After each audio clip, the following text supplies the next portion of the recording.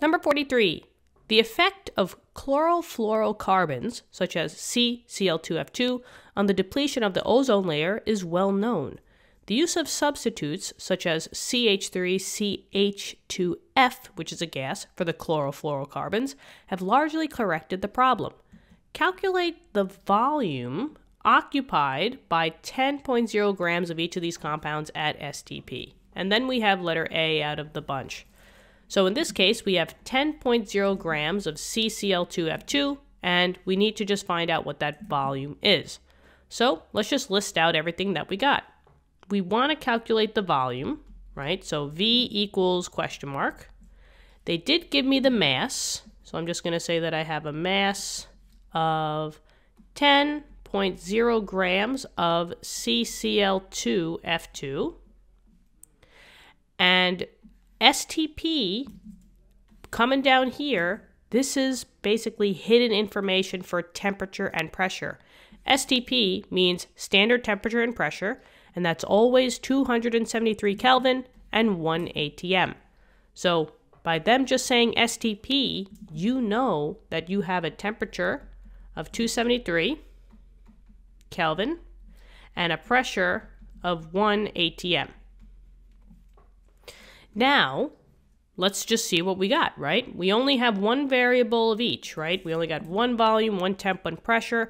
There's no double sets. So this is the ideal gas law, which is this one, right? PV equals nRT. And remember, all the units are contained in that R value. So that's why it's very, very, I guess it's very, very specific for the units that we need. The R value is 0.0821.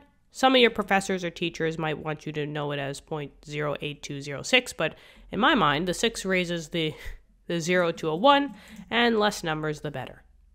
The units for the R constant is atm times liter over mole times Kelvin. So it's got all those 4 units, and that's why it's very specific.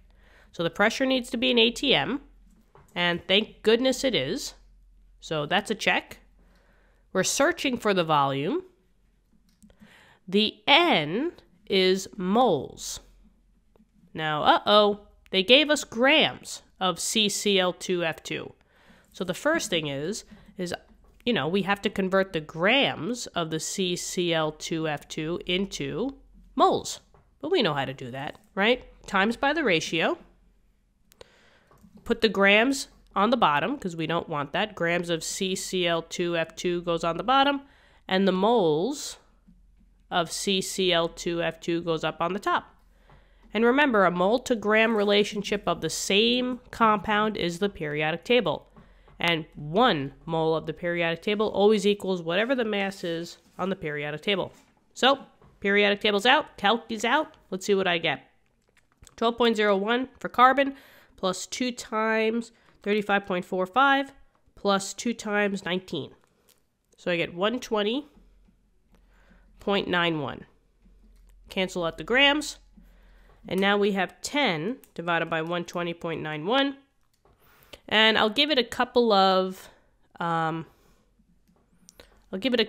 of decimals because this isn't the answer. So you don't want to round too much. So I'll just say this. And now I have moles of CCl2F2. And maybe I'll just bring this a little bit over here. Okay. So I have this. We know the R value. And the temperature has to be in Kelvin. And thank goodness it is. So we got that. Let's plug everything in and solve for V. So the pressure was 1. The volume is what we're solving for, so I'll just say that this is X. And then this is equal to the moles, 0.08276 times the R value of 0.0821 times the temperature, which is 273. And if we just want to get X by itself, it looks like we just have to divide by 1, which basically just means that we don't have to do anything, because anything divided by 1 is itself, but just to show you guys. And that will cancel this out. And now we have X equals, let's see. 0.082706 times 0.0821 times 273. And now I'm going to look for sig figs. Looks like they only gave me one number here, which was 3 sig figs. So I have to do 3 sig figs. So 1.85, and that's liters, because the volume is in liters in this formula. There it is, it's L. And there you go. So 1.85 liters of the CCl2F2. And there you go, guys. So hopefully this helped. Let me know in the comments. Thank you so much for viewing the video. I think there's a part B for this one, so just hang tight, and we'll get there, all right? So thank you so much, and I will see you in later lessons. Bye-bye.